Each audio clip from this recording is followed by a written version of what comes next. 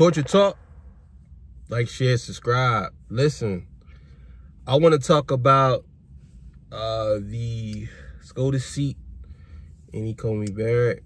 I want to talk about how I feel about this whole thing and where I think the senators, the Democratic senators, are making fools of themselves, and they're going off of how would I say, speculation, and it's sad.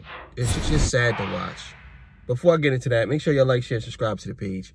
You know, if you want to donate, Cash App, links in the description. Anyway, all right, so let's get into it, man, real quick. All right, so Amy Coney Barrett is going up for the Supreme Court justice seat, replacing Ruth Bader Ginsburg. She is, I would say, overqualified for this position, and I think that she is going to do good. See, the thing is, here's the thing that makes me mad about this whole situation is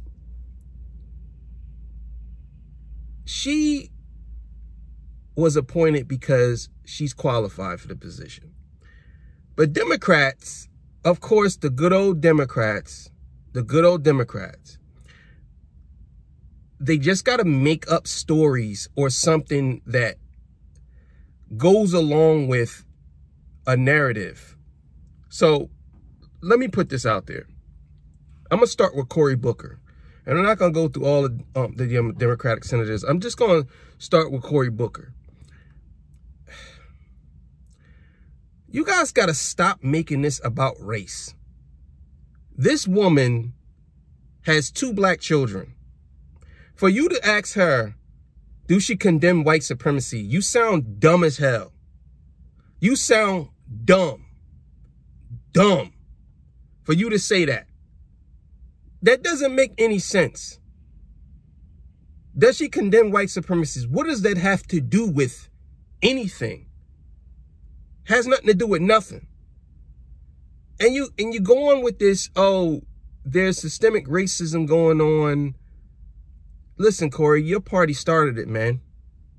I don't know why you guys always bring this talking point up when y'all started it.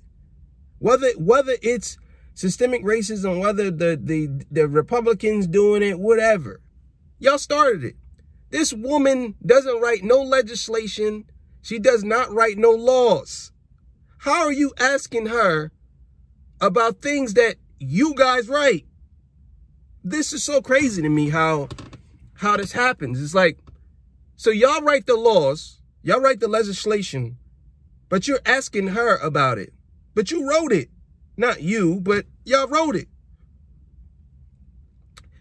See, the problem with them is the Democrats.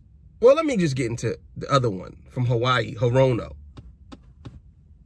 You're stupid. Are you going to ask this woman, has she ever committed sexual assault on someone? What are you talking about? What are you talking about? What does that have to do with anything? Then you turn around and ask her, you know, have she basically taken any bribes for money? Stupid. Just more stupidness. Then you turn around. What was the other thing you said that was just like way out of control? And I'm like, what is this? I'm like, what is this? Like, see, people like her, I don't think that they think these things through. Oh, she said, using the term sexual preference is basically like a hate crime or racial slur or hate speech. Man, this is so crazy to me how no one actually calls these people out. And it's like, what are you talking about? How is that hate speech? How is that? Oh, that's an old term. I never knew that was an old term. I hear people talking about that all the time. I hear gay people talking about that all the time. And it's like, here's the thing, right? And then the other one, I don't even remember her name. Amy K. I'm going to say Amy K. She asks the stupidest questions too. They ask stupid questions. Did you know Trump said this? Did you know Trump said this? Did you know Trump said this? Did you know? Like, everybody knows Trump said it. Like, what are you trying to link? Like, if she would have said yes, how does that make it or break it? Like, it's no difference. If she would have said yes, I knew Trump said it because he posted it everywhere. Does that make her guilty? Like, that's stupid. That's stupid. Y'all ask dumb questions. Instead of asking her how she's going to govern, this whole thing is all about Trump. Trump, Trump, Trump, Trump, Trump. Not asking her, what is she going to do? You know, how's she going to be fair or whatever. Now, here's the thing. This is why they can't get around her. Because she's an originalist, she calls herself. Right? So, now watch the whole thing. And she's pretty good. She's originalist. First of all, let's just put this out there. This chick went there with no notes. She had no notes. That's a big deal. I think a lot of people believe that, you know, all of these so-called politicians and senators, they got books and books and books, and they flip and do panels and books and books. She had no notes. And she was going off the top. I could imagine if she brought notes. She was going off the top and killing y'all. She was smoking y'all off top. So that right there to me was a big deal. Then you had Kamala Harris, who's a numbskull, asking dumb questions. Like, and it's like, we know what you're doing, Kamala. Like, you need to just stop. We know what you're doing. You only doing this because you're trying to put your bid in, because we know Joe Biden's not going to be the president. So you trying to put your bid in. Like, y'all made this into a political thing. This wasn't even about her, because y'all can't touch her. Her record is bulletproof. Y'all can't touch her. So what y'all do is y'all try to link her to Trump. That might try to make it seem like she knew something or she has a hidden agenda. This lady clearly said it about 30 times that she doesn't have an agenda. And y'all keep asking her the same question, the same question, the same question. Well, here's my thing, right? Here's why I say y'all a bunch of frauds. Democrats. Check this out. So they want to pack the court, what they call it, right? Pack the court. Which means they want to add 2 more justices, so it'll be 11 instead of 9, right? So here's what they want to do.